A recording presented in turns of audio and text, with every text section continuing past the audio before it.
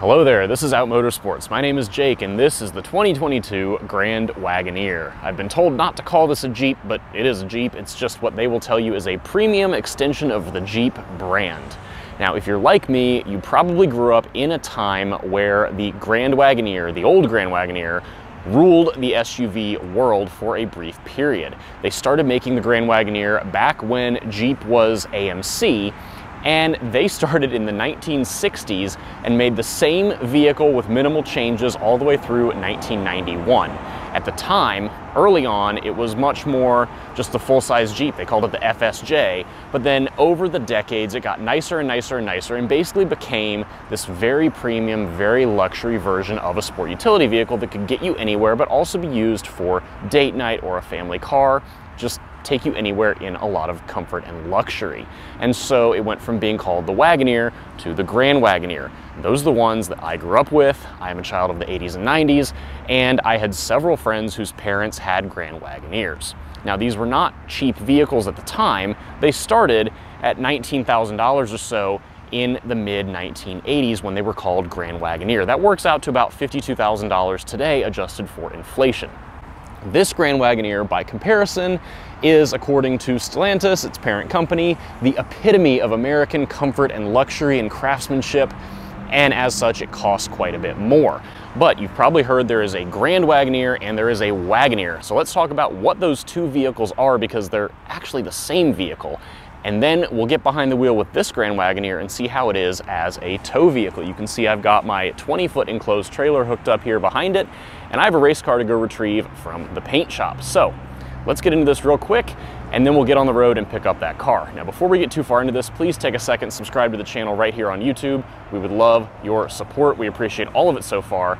Thank you so much. And with that, on to the Grand Wagoneer. All right, so first of all, with this 2022 Grand Wagoneer, what is it as a basic vehicle? Jeep, for the longest time after that original Grand Wagoneer was discontinued, has had nothing bigger than the Grand Cherokee. They also had the Commander, which was basically a stretched Grand Cherokee with a third row, and it was during that Daimler Chrysler period where a lot of stuff was kind of iffy, and it sold okay, but it wasn't the evolution of the Grand Wagoneer like we had all hoped. This is not based on a Grand Cherokee.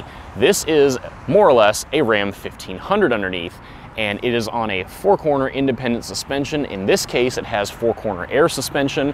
The base suspension is a steel spring setup because the Wagoneer versus the Grand Wagoneer covers quite a price spread. So not only is the suspension different, there's a lot of other different things going on here as well. The basic Wagoneer is this same exact vehicle. They are all this big, this size. They have 3 rows of seats, and the whole point with these is to have a ton of comfort for your passengers in first, second, and third row seats. So they're all this big. They are all more or less in between the size of a Chevy Tahoe and a Chevy Suburban. So if you know other large body-on-frame SUVs, they're in between the size of a Tahoe and a Suburban. And because of that, they are all on the same wheelbase, of course. It is a 123-inch wheelbase, which is pretty substantial for a vehicle of this size, for a vehicle with this tow rating. They're both rated, Wagoneer or Grand Wagoneer, to tow a relative ton of weight. Obviously, Jeep wants these to be the top of their class for what they can tow behind the vehicle, whether it's a race car, whether it's a horse trailer, whether it's a big boat. They want you to be able to pull it with this vehicle. So they claim up to 10,000 pounds of towing capacity. The Grand Wagoneer is set up to tow 9,850 pounds. I believe the regular Wagoneer is the one that gets to pull all 10,000 pounds. Now, I find that interesting because the Wagoneer and the Grand Wagoneer have different drivetrains.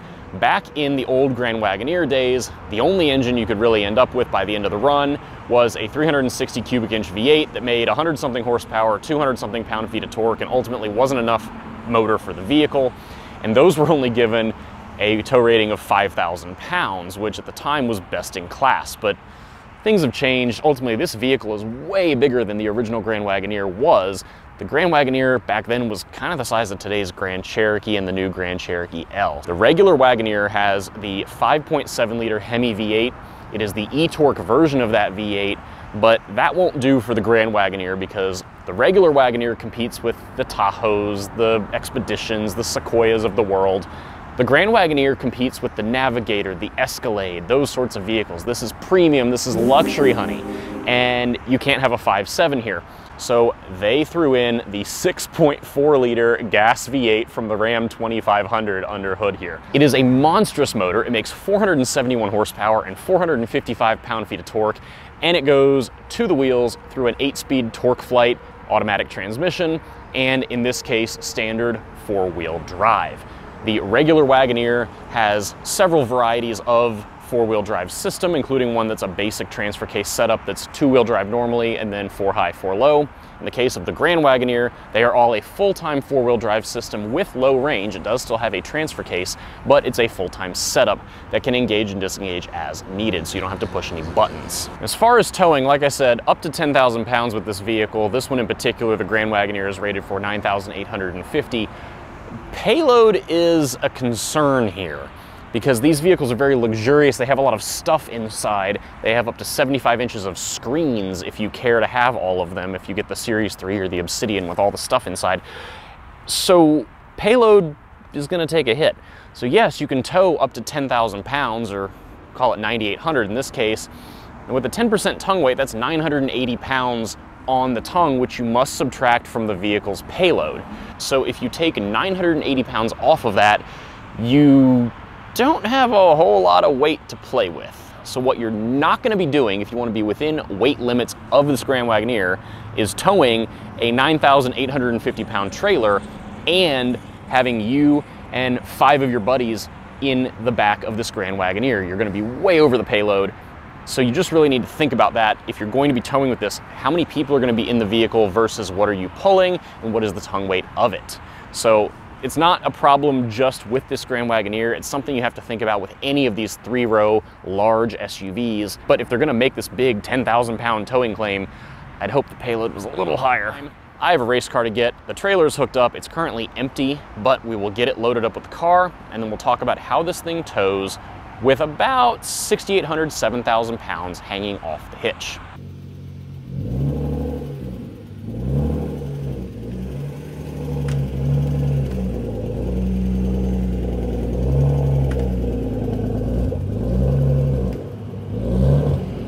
All right, so race car is in the trailer. We are all strapped down, hooked up, and headed back home. So total rolling weight here is 6,800, 7,000 pounds, depending on who's counting. Tongue weight wise, we're right at that 10% mark. I have had that measured, so you know, under the specs for this vehicle by a decent bit, but this is probably reflective of what most people will be towing compared to actually running right up to that 10,000 pound number. Now the good news is, because I've got less tongue weight than that maximum number, I could have more people in the vehicle than if I had, you know, 985 pounds or 1,000 pounds of tongue weight hanging off the back. It reduces your payload less. So that is, of course, very helpful. Now, the first thing that I've had to deal with here, you'll notice I've got a trailer brake controller sitting here in the cup holders, and you shouldn't have to do this, and that is because the 2022 Grand Wagoneer actually has a trailer brake controller built in. It's right down here by your right knee, and in theory, that all works. The problem is that the trailer connector at the back of the Jeep is not quite fitting right for my trailer plug. So I actually had to use my wireless trailer brake controller to kind of intercept everything, and its plug seems to fit just a little bit better. But in either case, I'm having some issues where the Wagoneer is telling me my trailer lights are out or the trailer's disconnected. So this is the best solution I've found. It's basically this built-in brake controller is disabled, and I'm using the third-party one, and it works fine, but the connector doesn't fit very well for a standard 7-pin, so I've had some looseness there. So kind of a bummer. But beyond that, we'll get out here on the interstate and talk about how this thing pulls in just a second. And speaking of working hard, this 6.4, you know, it makes a lot of its horsepower toward the top of the revs. It makes its torque a little lower. It is a truck motor, but you know, there's no boost. It's naturally aspirated, so you do have to wind it out a little bit, and you have to just be okay doing that. This is 4,500 RPM. It's fine. we're at 65 miles an hour. But this is not like a low stress motor for the sake of barely burbling along and still getting you up to speed. You are going to work it on on-ramps, on hills, you know, that sort of thing. But that's how these big gas motors are. Now, as far as hooking this thing up and stability at speed and just everything suspension related, this Grand Wagoneer has the Quadralift air suspension. So it's 4-corner air. This is an independent rear suspension setup, no leaf springs here. And this is the same process to hook up or detach a trailer as one of the Ram trucks that has air suspension on it. And what that means is you have to go in the infotainment system. This is the new Uconnect 5 system, but you have to go in here and you have to put the truck in tire jack mode. And what that means is it basically puts the air suspension at its normal ride height and then it locks it so it will not respond when you put anything on the tongue of the trailer or when you're unhooking, when you take it all off again. And that helps it so you don't have to overwork your trailer tongue jack.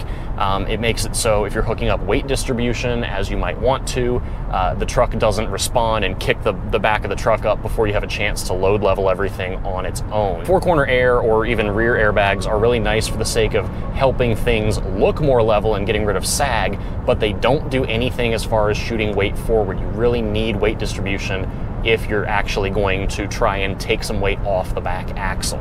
And then of course, once you're on the move, I've got this in tow haul mode, which will lock the suspension out again at speed. Normally the Grand Wagoneer will lower itself into an aero mode when you're at highway speed like this, and it won't do that. It doesn't want to mess with anything as far as raising and lowering and upsetting the trailer. So that's part of what tow haul mode does. It also messes with your shift points and how the truck upshifts and downshifts based on your driving to help, you know, not only rely on the brakes to slow things down in particular. And stability here is excellent. My trailer is a 20-foot box with a 4-foot V-nose, and from the tongue all the way to the taillights is about 27 feet. And this Grand Wagoneer is long enough overall and, you know, has the wheelbase overall to pull this trailer very well. This is very stable. Granted, this is not a windy day at all. We had some rain this morning that's moved past, but everything feels really good. I think if you had a bigger trailer than mine, you may or may not be okay with it. You know, if you had a 24-foot versus a 20, TBD. I think the 24 would be the absolute max you could get away with a vehicle this size. If you're pulling a car on an open trailer that's just a flat, like U-Haul style trailer, sure, load it up to the top weight that the vehicle can support. If you're pulling a boat, you're fine. Really, the big enclosed trailers like this, the big box trailers, are really the hard ones to deal with because they're just a giant sail in the wind. And even mine with the V-nose, it doesn't much matter. You know, it's a lot for the wind to catch and try to pull around. So you need a stable chassis to keep it all, you know, controlled and moving in the right direction. I do want to talk about drivetrains while we're getting to this hilly portion of the drive. Like I said, this has the 6.4, the Wagoneer has the 5.7 with e-torque, and I just wish there was something else here. This is very much the OG Grand Wagoneer formula in every way. The whole vehicle is the OG Grand Wagoneer brought into the 2022 model year. It's got a giant V8, the biggest thing that they can stuff under it based on what they sell right now, and it's got a whole lot of luxurious features and creature comforts. And that's it. It is luxury via excess as far as feature count is concerned, and insulation and comfort and all those sorts of things. It is not luxury by drivetrain technology, and everyone defines luxury differently, and that's fine. But I really wish they could. This is the 6.4 that's in the Ram 2500. Obviously, if that fits. I'm just curious what else would fit. Could you fit the 6.7 Cummins in this? Cadillac is doing it with a diesel that, granted, theirs is the 3-liter diesel from GM. Ram also has a 3-liter eco diesel. Could that not go in here? Are they working on something that's more of a hybrid or a plug-in hybrid or even full electric down the road? Like, I hope so. I know Stellantis is doing a lot with electrification in the next few years. They've talked a really big game. I just think it's a little fascinating, I'm choosing my words carefully, it's fascinating that in the year of everything 2022, they chose to release a vehicle that only has 2 big V8 engines as its drivetrains. I think people are looking for other options, and you know, this is towing just fine, and we should all be so fortunate to drive something that has this good of an exhaust note, because big V8s sound incredible. And this one is loud, it is rowdy, it's got personality and charm and character, and I do like that about the whole setup.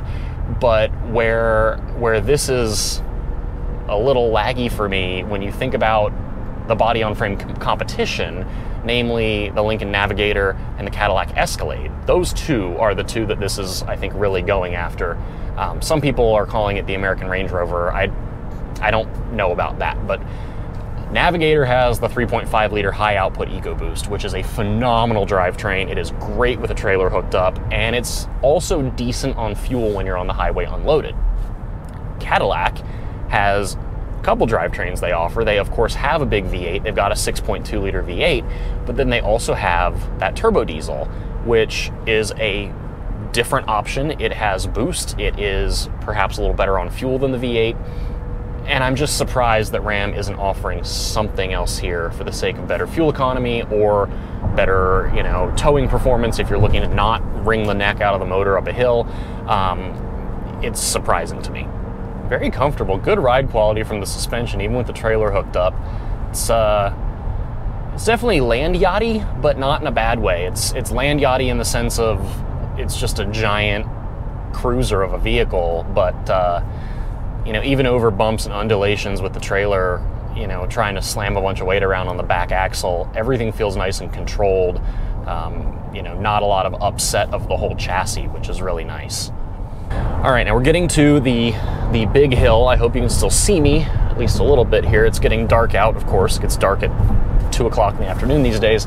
But this is a pretty decent incline. I don't know the percentage of grade, but we're starting off holding about 68 miles an hour, and stuff with a turbocharger can usually drop a couple gears and be fine.